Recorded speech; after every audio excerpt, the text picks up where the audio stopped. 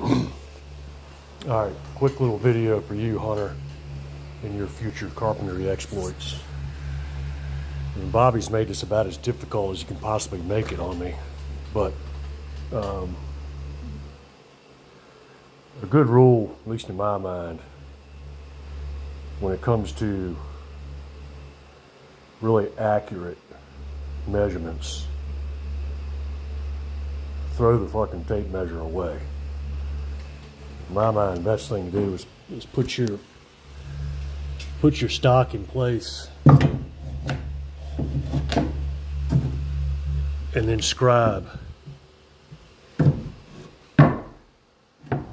directly on your material. I know you like using your tape, which is nothing wrong with that, but a lot of times, I even do it with baseboard and stuff.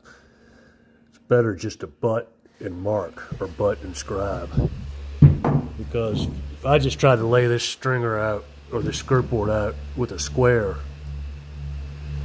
any little imperfections that Bobby made when he cut the stringer would show up. So I actually get to scribe his imperfections into my skirt board, so in the end it all looks right. But I'm going to connect the dots just like I did here, and then I'll miter the skirt, and then I'll miter the risers, and then sooner or later he'll give me my damn treads. But this has been a challenge. Doesn't really have it set up right. We're gonna make it work. All right, see ya.